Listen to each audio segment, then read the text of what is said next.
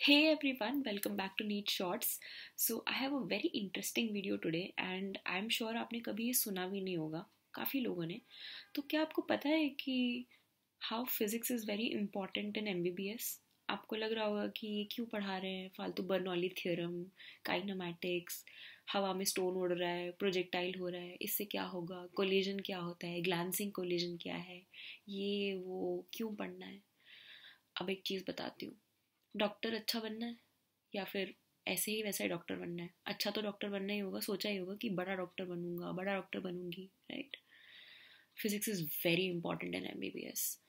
Collisions, kinematics, laws of motion helps you determine accidents जब होते हैं रोड पे, उनका इंटेंसिटी क्या था, how much is the damage to the body, pressure और surface tension. This is very important in lungs, how air is collapsing, lot of things.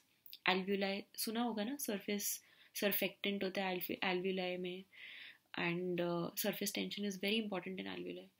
Blood pressure की calculations में कि अल्कोहल कंटेंट क्या है ब्लड का, salt content क्या है, उसमें मोल कॉन्सेप्ट लगता है, that is physical chemistry.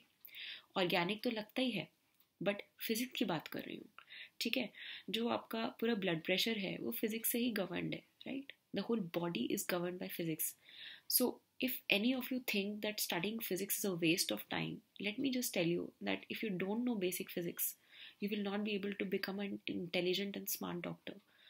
My point is, मैं डरा नहीं रही हूँ, मैं ये बता रही हूँ कि फिजिक्स से प्यार करना सीख जाओ यार, बहुत ज़रूरी है लाइफ में. क्योंकि physics is something that will develop your common sense, and if you do not have common sense you cannot succeed in anything in life.